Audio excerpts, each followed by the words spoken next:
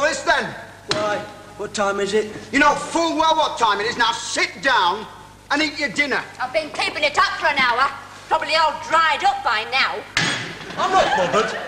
Never mind, you're not bothered. What about your mother? Oh, you can't talk to him. He goes out without his codpiece. He gets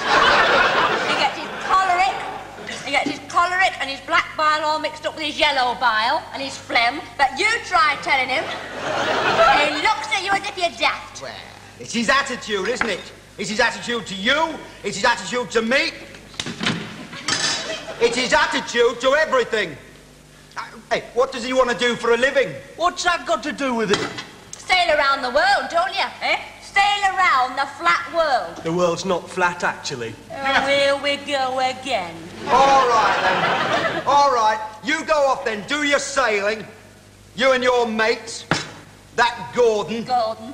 And when you come to the end of the world, and you plummet into the great blackness, and you're lying there at the bottom of the infinite pit, and you're being plagued by 1,000 demons of the netherworld, the netherworld, perhaps then you'll realise the sense of what I'm saying. Dad, I'm not going to plummet anywhere.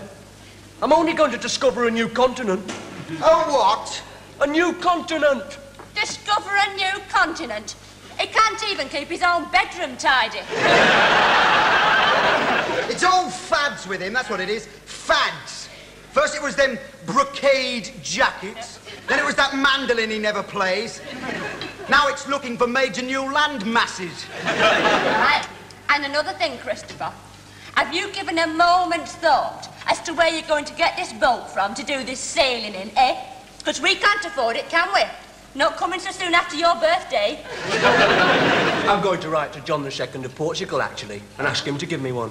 Oh, well, that's sorted out then, isn't it? No problem boat-wise. It's dreamy Dan, isn't he, eh? Cloud Buddy Cuckoo Land, that's what it is. Hey, you know what you want to do? You want to be a bit more like your brother, Jack. Jack? Jack. Now, you mark my words. Giacomo Columbus. Now, there's a lad that's going to make a name for himself.